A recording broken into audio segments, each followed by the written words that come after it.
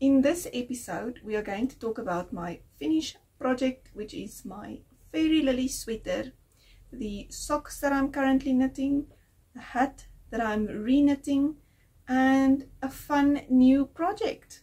Let's get started.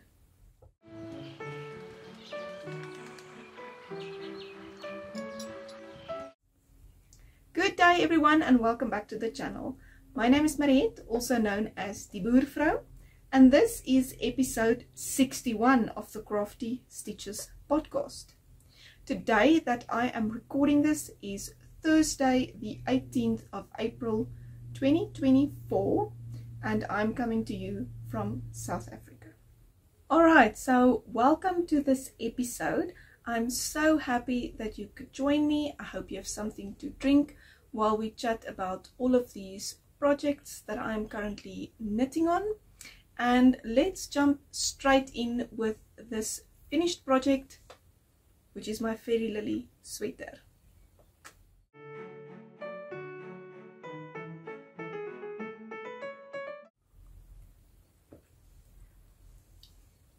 Right, first project of the podcast is my finished project.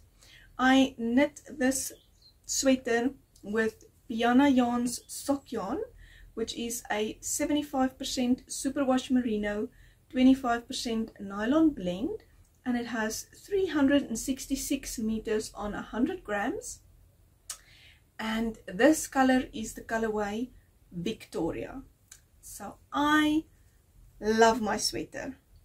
I finished it about 3 days ago, and I had to wet block part of the sleeve because I actually finished it to be a 3/4 sleeve, and then I ripped back the ribbing and I finished the complete sleeve. So both sleeves are complete, and then I just washed and blocked that piece because the rest of the garment was blocked.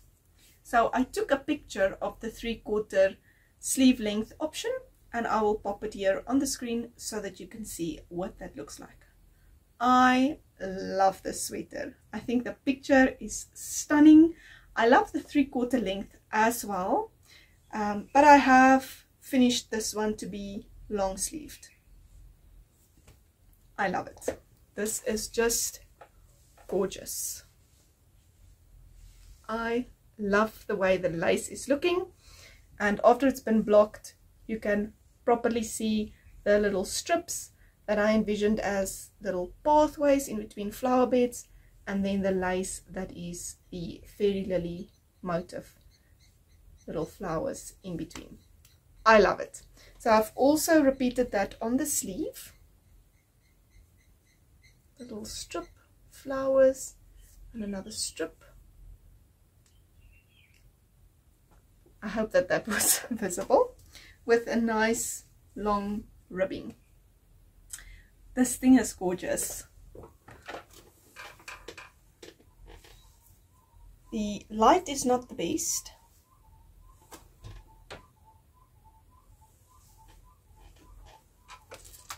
The light is not the best on the garment while I have it on here in the podcast, but I love it. Like this, it looks completely fine to me in the viewfinder. So yes, this project was knit on 4.5mm needles, except for the ribbing at the cuffs and at the hem. The top ribbing is also knit in the 4.5mm needles. And yes, it's a new design that I have made, and I will talk about the rest of this project in the news section. I've written some notes. So yes, very happy about the first project, and as you can see, I'm already wearing it today because it is a little bit chilly. It might get too hot sometime during the day, but for now I'm wearing it and loving it. Right, let's get into works in progress and talk about my whips.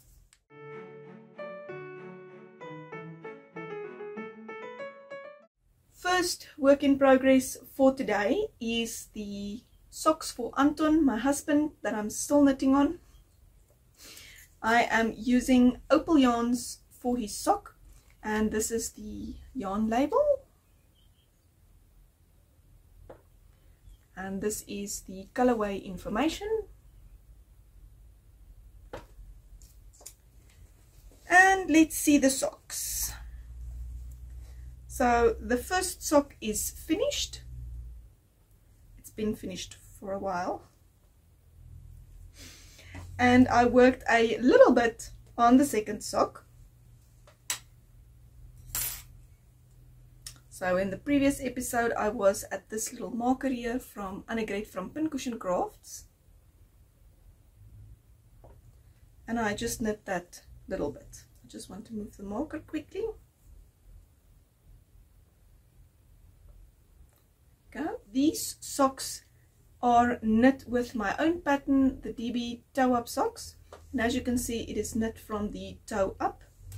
It has a heel flap, heel turn and a gusset, even though it is knit from the toe up, but that is what I love. So that is the socks, and I'm knitting a 72 stitch sock on DPNs, double pointed needles, and this is Knit Pro Smart Sticks DPNs, and they are 2.25 millimeter thick, and I think they are 14 centimeters long, because you get a 20 centimeter one set as well from Knit Pro. But anyway, that is what I am using for these. I picked them up last night again a little bit and remembered why I love knitting socks. So yes, but I had a plan. In the previous episode I said I want to first finish this sweater and I want to finish the hat first, and then I'll finish the socks. But I had to work on them a little bit. Couldn't just let them be. They will get sad being left in the bag and not getting worked on. I think that is everything that I needed to say for the socks. So that is work in progress number 1.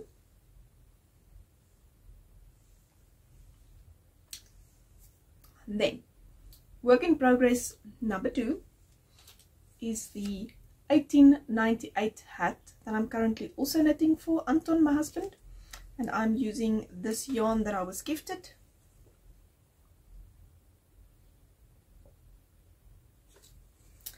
And if you have been here for a while, you would know that in the previous episode I had said that the hat is way too big and that I had to start over. So I was going to rip back, and then I decided I have another ball. Let's just start with a new ball instead of ripping out washing yarn. So I have not ripped out the first one yet. But anyway. So I'm using this beautiful grey color for this hat.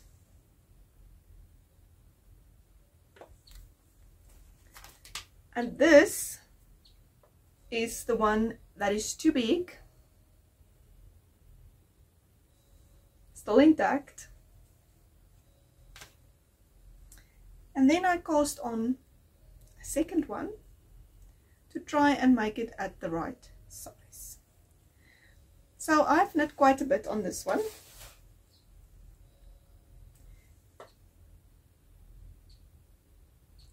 I started exactly as the pattern suggested, and I stuck to the amount of rows in the pattern with 4.5 millimeter needles. So I did a provisional cast on. I did a different one this time, and then I knit, I think, up to here. So I finished the back piece, the first ear flap and the whole front, until I had to start with the second ear flap, and then I put it on barber cords and I washed and blocked it first. And then I found out that between the two ear flaps I would need a about 2 centimeters more or less, of fabric. So I knit 4 rows. I think 4 rows. I think it's 4. Let me just check.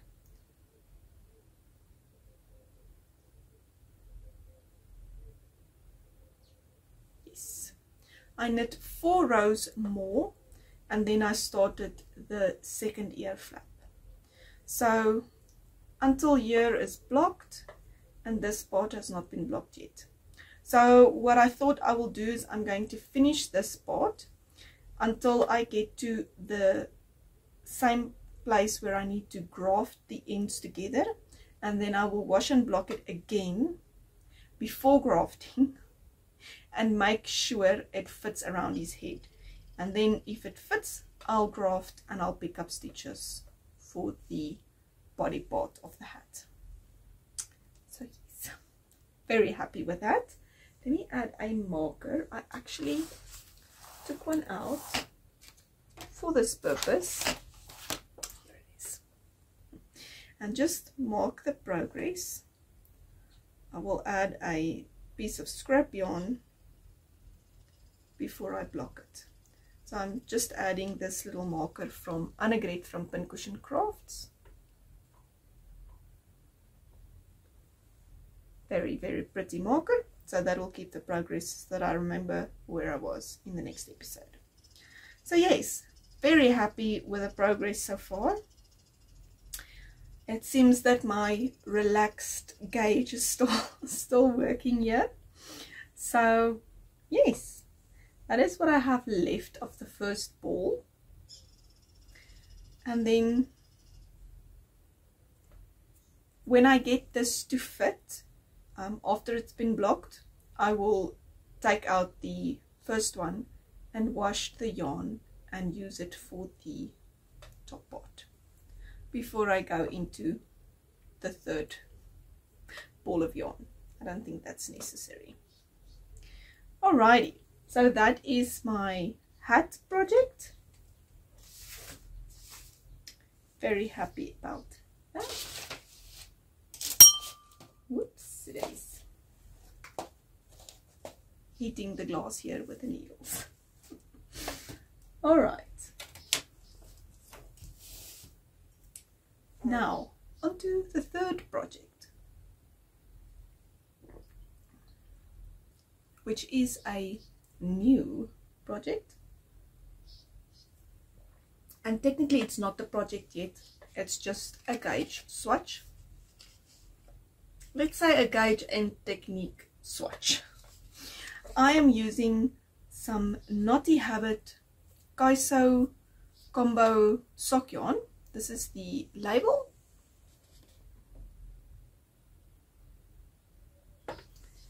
And that is the colorway information. I hope that is all visible. So it's also a 75% superwash merino, 25% nylon blend, and it also has 366 meters on 100 grams. So the sock set is a 100 gram hank and a 25 gram mini. I actually got this set as a gift for my birthday, and I got it and I was like, I need to cast this on. I want to make something with it. And then I was like, no. Put it aside. Draw a picture of what you want to make. And when you get to it, you get to it. So I have the picture up, all the information that I needed, because I did it on the day. I could not wait. And this morning I caked up the yarn and I started my swatch. I have to say that I also cannot get a picture of this blue to be true to color, so I don't know that it will be true to color on screen. But this is the yarn. Definitely not true to color. This blue is more of a, it's more of a little bit lighter royal blue, but it's not, it looks more saturated in the viewfinder. I'm not sure why, but anyway, so this is the main color. Oh, so pretty. And then the blue mini. Right, I was in such a hurry this morning, I didn't even look for yarn cake cozies or anything. I was just like, cake up the yarn and let's go. So I will have to do that in a bit. So this is my swatch so far. I'm knitting my little swatch on 4mm needles, US 6 needles, and this is what I have so far. I don't know if you'll be able to see.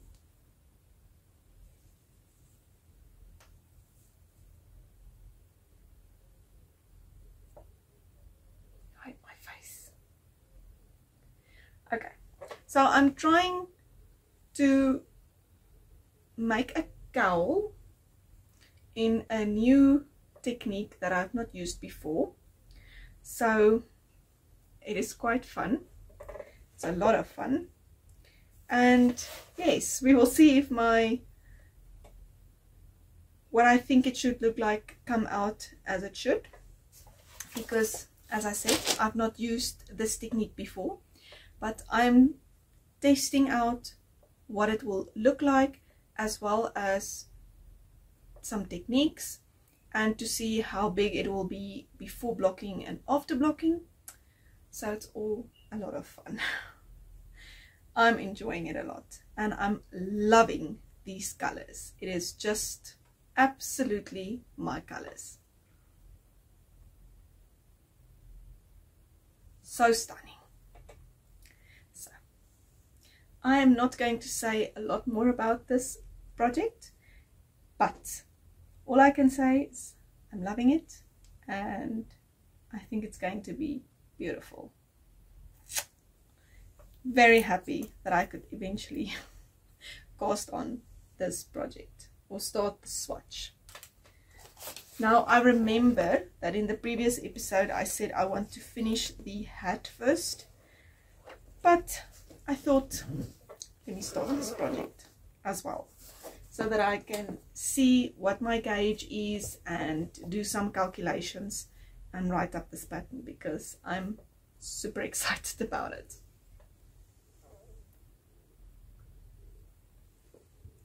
Alright, that is it for all of the projects that I'm currently working on. So let's move over to find out what's been happening.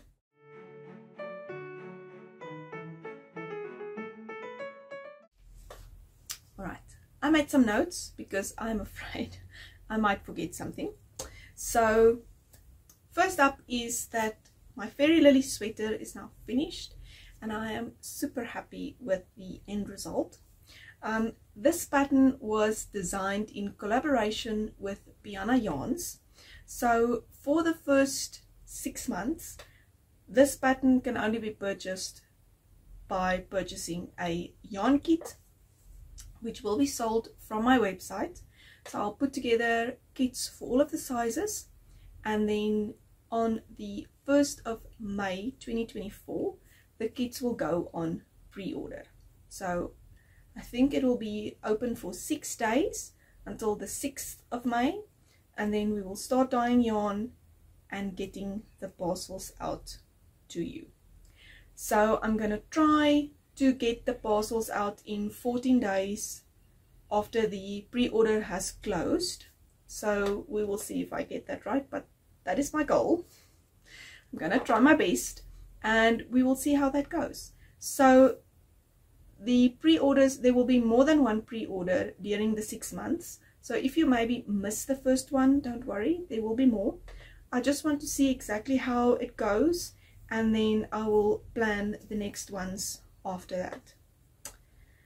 Right, what else is there that I needed to say? So after the 6 months is finished in November, you will be able to purchase the pattern as a standalone pattern. but I will keep you posted on all of these things in the next few podcasts so that you know what is going on. So that is that for the pattern. So more exciting news is that on the 27th of April, it is local yarn shop day, and Piana Yarns and Woolen Floss is going to Little Yarncroft. So Piana Yarns will have a little pop-up shop at Little Yarncroft, and I decided that I'm going to join in the fun, and I'm also going. So if you are near and if you're able to, please come and say hi. I would love to meet you and I would love to see you. I haven't been at a yarn meet up in quite a while. I think the previous time I went was for the Johannesburg Stoepmark in 2023 in November. So it is time. I need to go to a yarn event, so I'll be there, and please come say hi.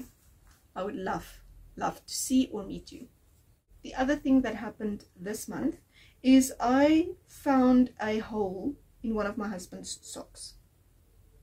So I've been knitting socks since 2020. I think in May I started knitting socks, and he has been wearing these socks every day for the past 3.5 years, and he only wears hand knit socks, and every day, summer, winter, does not matter, he wears his hand knit socks.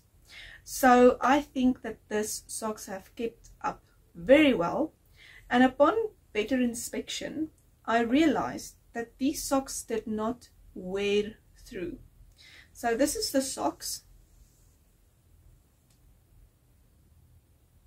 They do not look their best anymore, and all of these Naku Boho yarns that I bought in the beginning of my sock knitting journey, for some reason I don't hand wash them.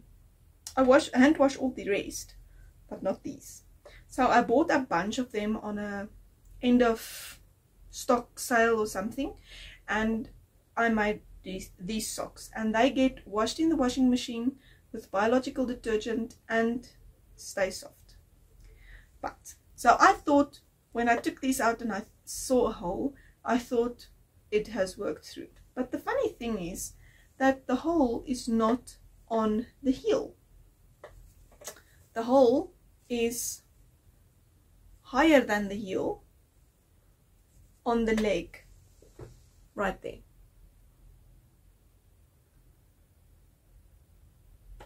So I thought maybe it just rubbed through, but upon close inspection I saw that this strand of yarn was burnt off.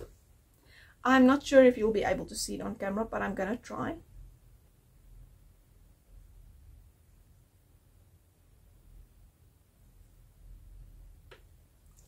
So these socks are still in very good condition. I don't see any other holes. It is getting a little bit thin at the back where the heel, at the top of the heel where it rubs quite a bit, but these socks are still in a very good condition in my opinion. So I suspect that this little hole was made by grinding or welding, because it seems like the perfect space on top of where the boot ends for a little bit of a hot piece of iron to have just melted through that hole. So I'm going to fix this pair of socks, and then we shall see how long it lasts until it actually rubs through somewhere. I am not at all mad about it getting a hole in by burning. I mean, I make these socks for working and wearing, so it happened. I'm actually surprised that this is the first hole that's been made by welding or grinding since August 2020, because that is what he does a lot, and it has lasted so long. Very very happy with that. So that is the update on holes in the socks. If you needed an update on that, I gave you one. And that is everything that I have to share today. That is everything that I have for this episode. Please let me know in the comments down below what you are currently working on. I love to chat to you about the projects that is on your needles. So I would love if you share that with me. If you are a returning viewer, thank you so much for coming back. If you are new, I hope that you enjoyed this episode and that you will consider sticking around by subscribing.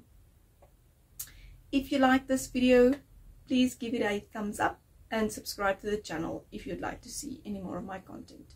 And I will see you in the next one. Until next time, happy crafting. Bye!